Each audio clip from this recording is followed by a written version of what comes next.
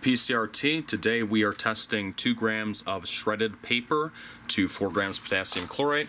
I actually don't know who precisely recommended this. I'll be sure to put their name in the video when I get a chance. Whoops.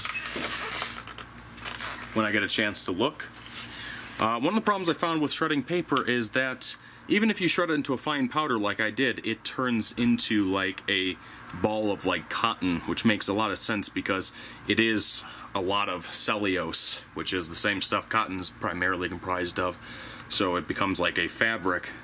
So I'm going to just try and do my best here to mix these two together. So this is 4 grams potassium chlorate to 2 grams of this shredded paper.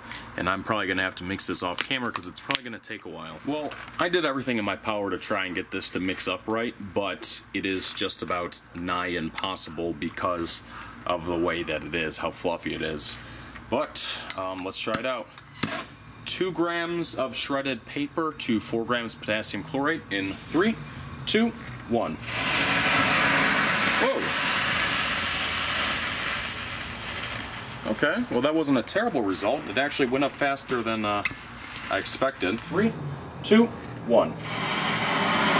Whoa! At least the areas that apparently had a good amount of potassium chlorate mixed in with them. But because I wasn't sure how well this is going to work, I had a backup plan that I made in preparation, which this is the reason why this is so delayed, why I'm recording so late, is 2 grams of mulched paper with a little bit of water and potassium chlorate. I mixed them together and then I had to dry them out, which took absolutely forever, even with a hair dryer. So we're gonna try this and see if this works any better. So this is like a solid paper mache almost, and hopefully it will work good. Alright, 2 grams of paper powder combined with 4 grams potassium chlorate, mushed together to make sort of a solid fuel in 3, 2, 1.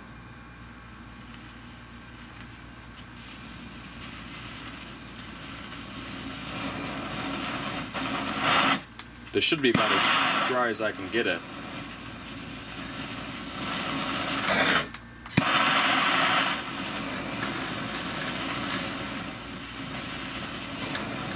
I know for a fact it is very dry.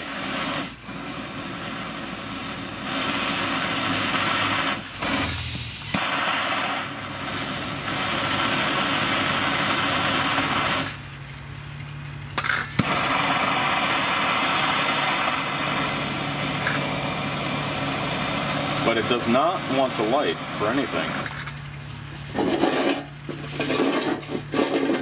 It's very interesting.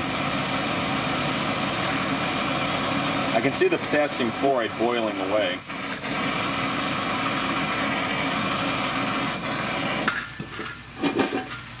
What a weird yet interesting result.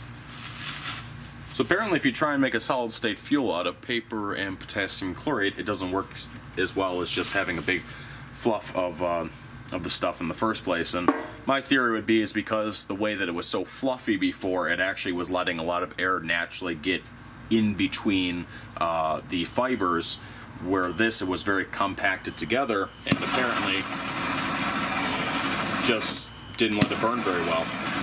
So that is that. Thank you guys very much for watching, and please tune in for the next episode. Thank you guys, and bye.